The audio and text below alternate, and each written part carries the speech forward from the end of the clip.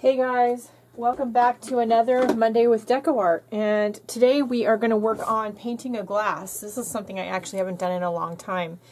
DecArt sent me a set of their glass paint markers when I let them know that I was working on the canvas that we were working on, and they sent me one of every color. Yay. And I like them so much. When I was working on the canvas, I thought I'd actually try to paint on glass with them, which is what they're intended for. They are a glass paint marker. Most of the colors are translucent and not opaque. There are a few exceptions to that. As I'm using them, I'm finding that out. I don't know that they actually say on here if they're translucent or not. I don't think so. They probably did on the wrapper, but I took all the wrappers off.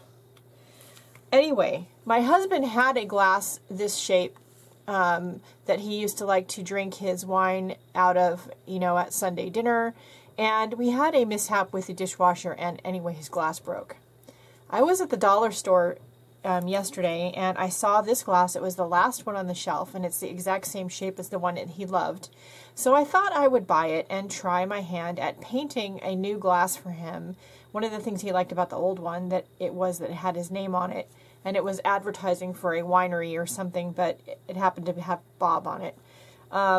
So I thought, of course, I will put his name on it, but he's a Freemason. So I thought I'd also put the Masonic logo on one side of the glass.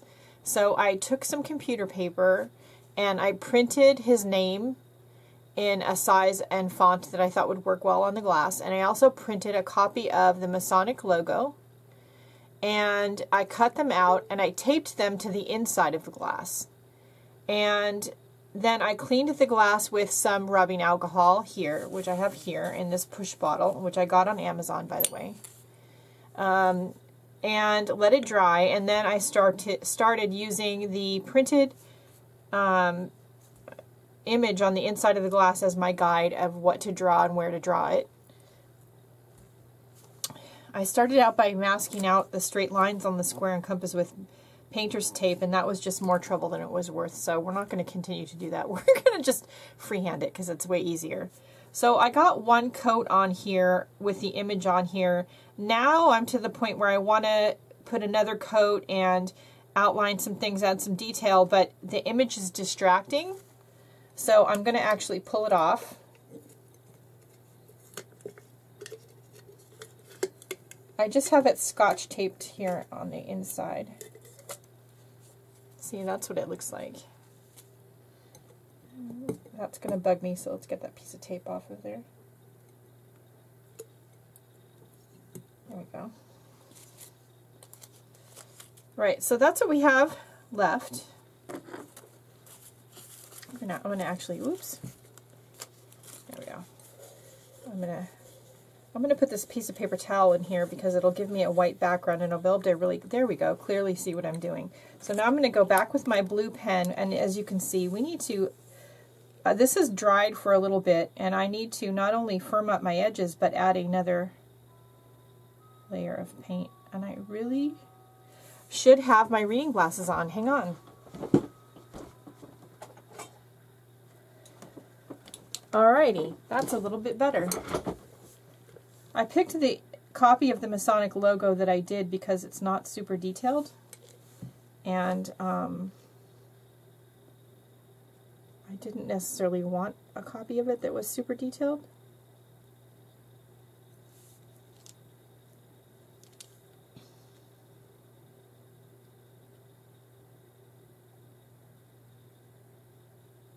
Now I know DecoArt does also make glass paints, so you could get their glass paints and do this with a brush.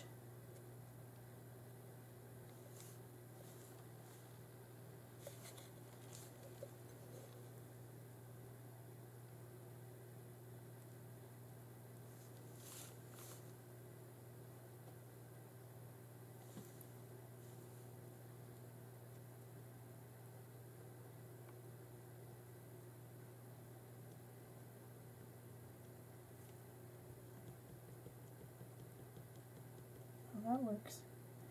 I also know from making a couple of boo-boos that I can put some rubbing alcohol here on a Q-tip and wipe off the glass paint if I get some in the wrong spot. So one of the things I want to do is I want to outline the compass here.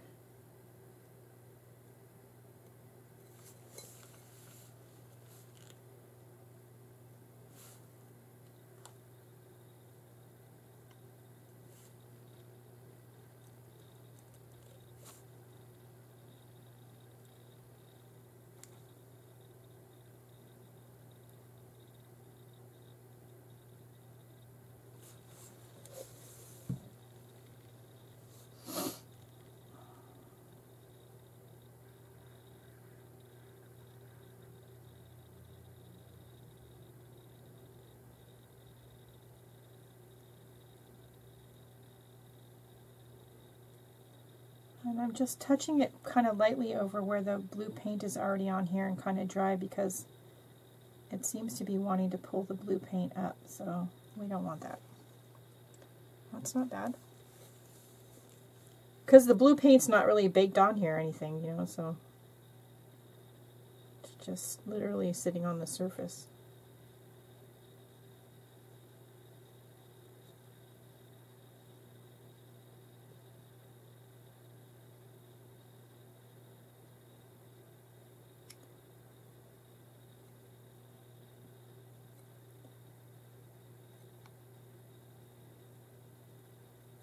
And again, I don't think I want to give this too much detail, but I do want to give it a little bit. I see a boo-boo, so I'm going to show you how I fix that. So I'm just going to, as you push down on this bottle, it brings up some of that alcohol that's inside. And I have some now on the tip of my Q-tip. And I'm going to just run it here. There we go, and wipe that right off.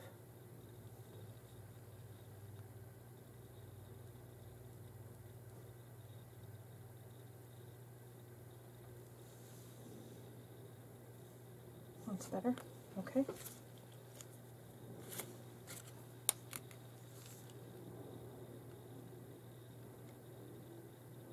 So I am noticing after you have one layer on there, instead of trying to draw on top of that layer, because although it's dry, it's not baked in, if you just tap the paint pen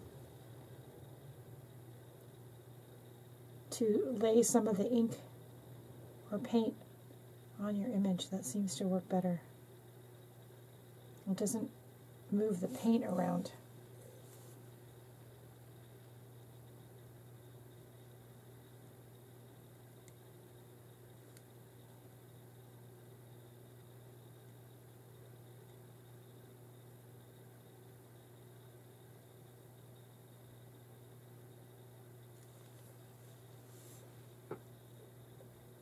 It's pretty good. So let's outline the square. So this top part is a compass. You know, in math class you would have the pencil on one side and the pointy thing on the other, and you would just, you know, make circles with it. That's all I remember about algebra class with the compass. And this bottom part is a square. Carpenters, you carpenters out there know what a square is. And the G in the middle does not stand for Gina. Somebody asked me that. It stands for God. I would like to think it stands for Gina, but it doesn't.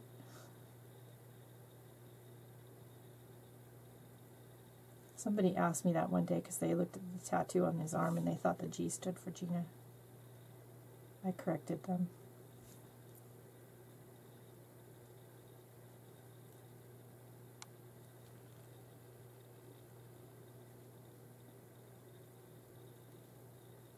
Now, as you can see, the gold is very opaque. Unlike the blue, which is going to, I think, going to bake very translucent. But I think the contrast between the two will be interesting.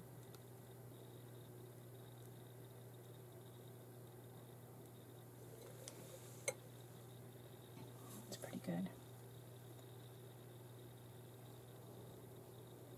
Once you get this all painted, you have to let it dry for 8 hours, and then you have to bake it per the directions on the glass paint pen package. So I just hope the glass makes it through the baking process, because I did buy it at the dollar store, but I think it's pretty heavy duty glassware. It seems to be pretty thick, unlike some of the glasses that you buy at the dollar store. Okay, that's pretty good. So you're supposed to bake it at 375 for 40 minutes.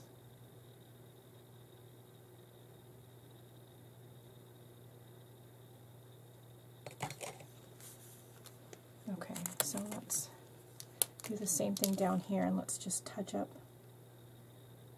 some of the areas by giving them a little tap with the blue pen.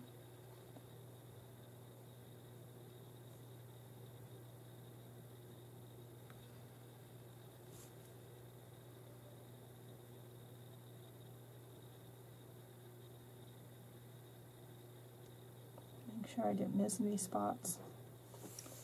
That's pretty good. I want to do a little work on the G in the center without sticking my hand in anything, if I can manage that.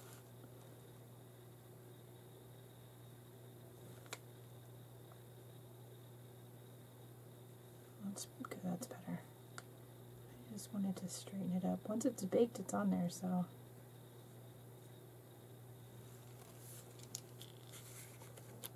I want to put some, I wonder if we can get some blue on here. Yep.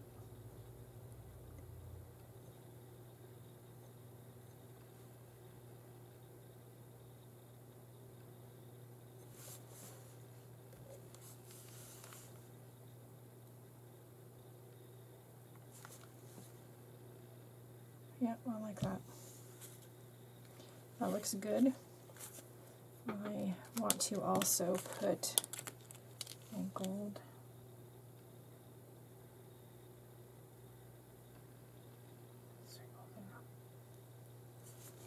Yeah, I like that. All right, let's do his name on the other side. He's the one who picked the colors. So we're going to do his name in white. Now, to get started, I cleaned the surface with the rubbing alcohol, and to do this is going to be tricky because I've got wet paint on the other side, so I need to try to do more holding it up and writing. I don't want to rest it on the table and rub any of that other paint off. And I can put my hand on the glass as long as it's not in a spot where I need to put the glass paint pen. You don't want your fingerprints or oils underneath where you're going to be drawing or painting, because then the paint maybe won't stick. And of course I could freehand his name, but I just thought, I always think it's nice to have a guide in a project like this for spacing, and maybe if you want to try you know, a different font, something that looks different than your handwriting. Okay, so just like the other side, I'm going to give it one coat.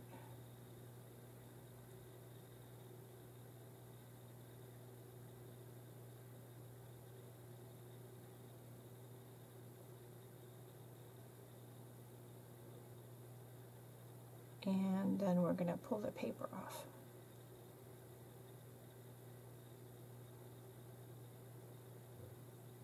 And this is just a guide, so you know, if you end up changing the shape a little bit, that's not a crime. This is a guide.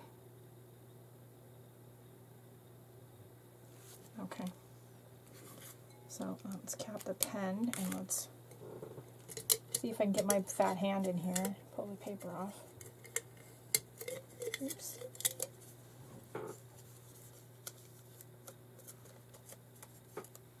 Okay.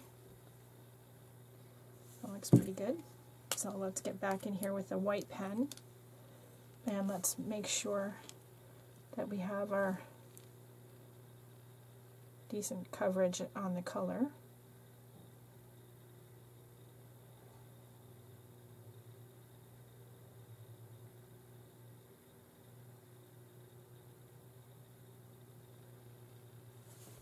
And that we have our letters nicely shaped.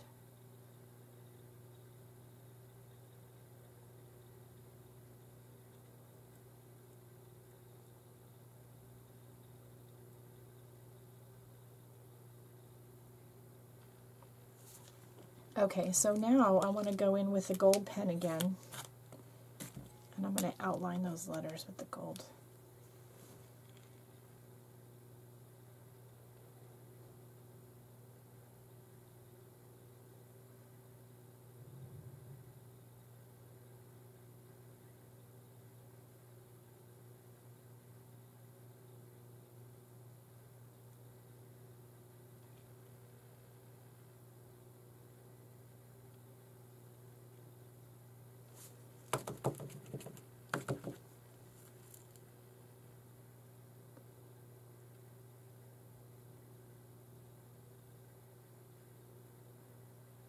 It's not good to pick a day when you've had 3 cups of coffee to do this, I don't think. My O's a little funky.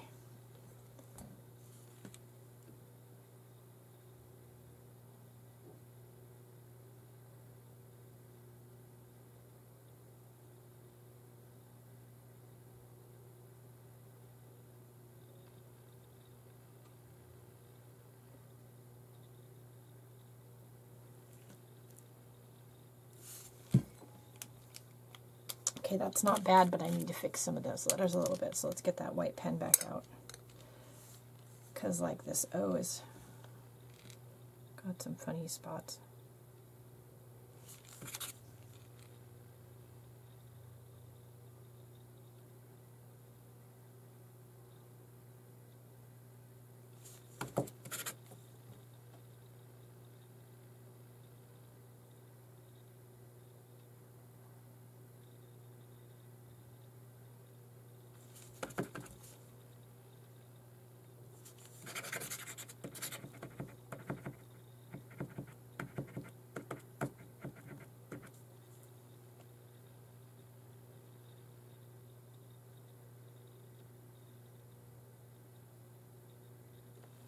That's better. Gotta fix the B too.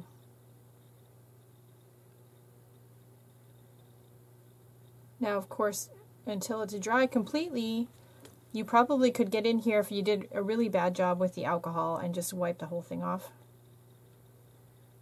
If you really are unhappy with your first try. I don't know that I'm that unhappy with it, so we're gonna just go with it.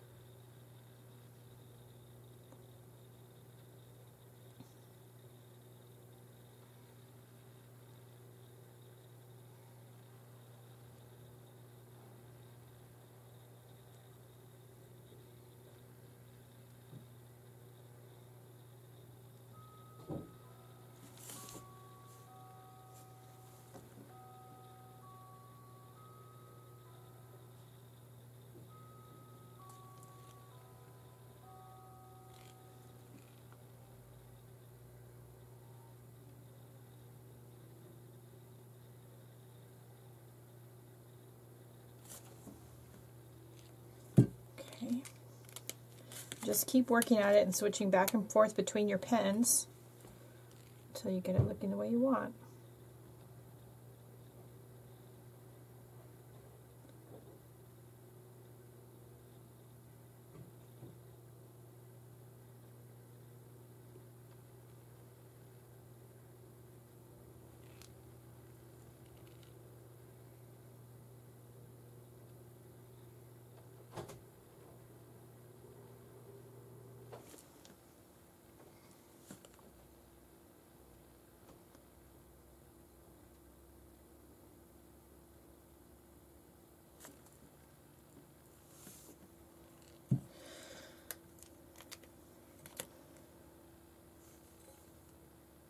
Okay, that's pretty good. Now it's going to dry for 8 hours before we can bake it in the oven. So I'm going to let it dry and then I'm going to bake it and I'll be back. Okay, before we come back with the glass for my husband, I also want to doodle on a coffee cup. And then this one, I'm just going to freeform it. This is a white ceramic cup, again from the dollar store. You could use one that you already have in your stash, or you could use one from the thrift shop. And I think I'm just going to, I think I'm going to just doodle on it. I think I'm going to use one of my paintings that's behind me for inspiration. And again, if you get a line on here that you don't like, you can just use the alcohol to take it off. Let's see.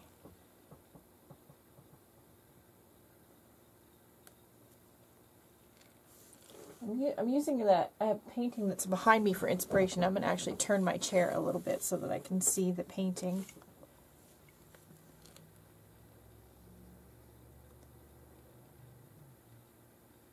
It's one that I did as part of Life Book this year, 2015.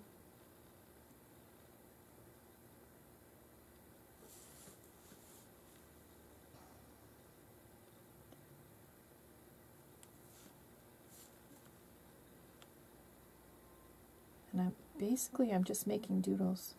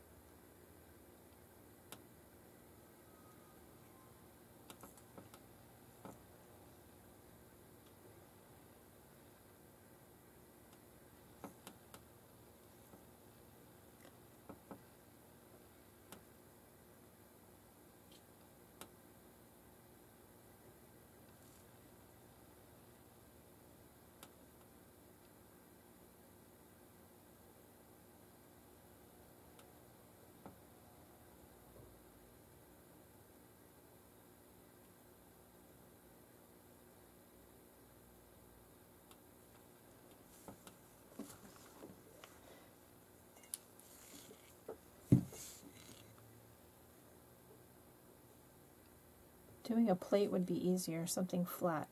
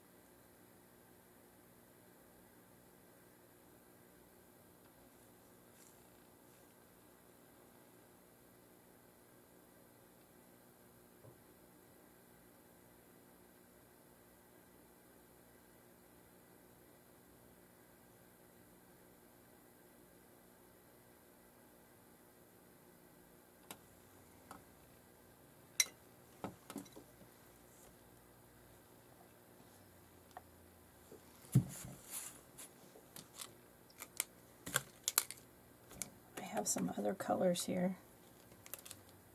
Make sure they're all started. The blue one is. I don't know about the green. Oh yeah. Let's start with the pink.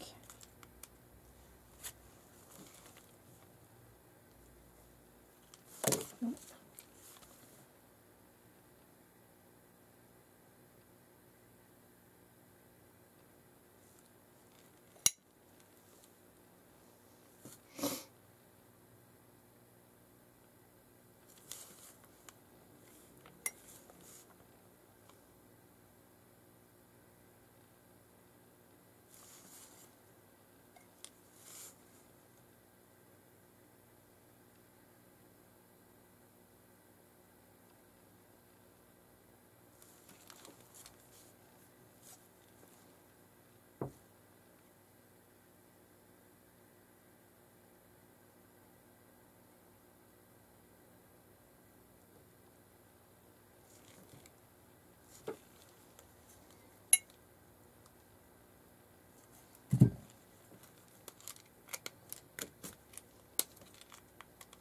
And just keep doodling until you feel like you're done.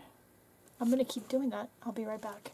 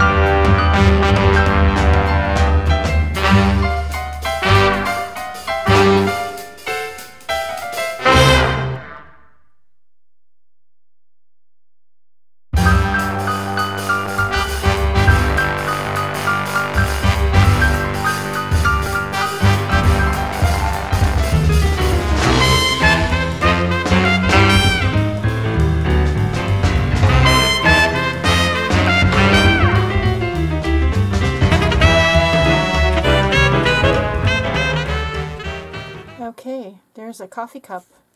It's got to sit for about 8 hours, and then it can be baked in the oven, and then we're good to go. So we're going to do that, and we'll see how it comes out when we're all done. I'll be back. Okay, guys, here we are with all the glasses that I painted. I did 2 coffee cups. Here's one of them. They've all been dried and baked and everything. Here's another. I did a clear glass coffee cup, just with the white. And then here's the glass for my husband.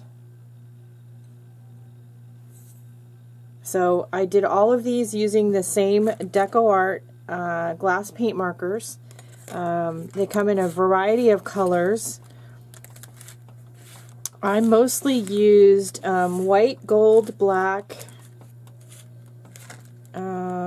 Citron, yellow, fuchsia, turquoise, and purple. Oh, I'm sorry, violet. On my husband's glass, I also used the blue. But they also come in green, orange, red, brown, silver, and then I have an extra black and white. They were really easy to use. Once you're done with your drawing, you need to let the glass dry for a minimum of 8 hours. I just left them overnight. Then you need to put the glassware on a cookie sheet in your oven, then close the oven door, then turn the oven on to 375. When it comes up to temperature, if you have an oven like mine, I get a beep when that happens. Then you set your timer for 40 minutes. And when the 40 minutes is up, turn your oven off, crack the door open, leave the glassware in the oven until everything cools off and comes back to room temperature. And then give them a rinse with some warm soapy water and a soft cloth or sponge, nothing too scratchy, and you're good to go. Now you need to do the baking steps that way because you don't want to shock the ceramic or glassware by putting a cold item into a hot oven. You'll crack the glassware. So you want to make sure you bring it to temperature with the oven all at the same time, slowly. Alright, that's it. I hope you enjoy this Monday with DecArt and have a lot of fun with it. These paint pens, I can already tell you, are going to be a lot of fun. Totally easy to use, especially if you want to do a doodle cup like this one. Very, very easy. These were a lot of fun. I did these when I was on the phone in a Google Hangout with Ann Williamson and Mr. Victor Crafter. The other day I did this one. So you can get these pens from DecArt.com. I'll leave a link in the description below. They also, I'm sure, I know, have a list of retailers. You can look and see if there's somebody locally that carries them. Don't forget to like, share, and subscribe. If you have any questions, comments, or concerns, my information's in the description below, along with the link to my new Facebook group. If you'd like to join, you can click on that and request to join. If you have a product you'd like to review, my P.O. Box address is in the description below. You can send that to me. I'm happy to do that. And don't forget to go out and have a great day. Do something nice for yourself because you deserve it. I'll see you later. Bye.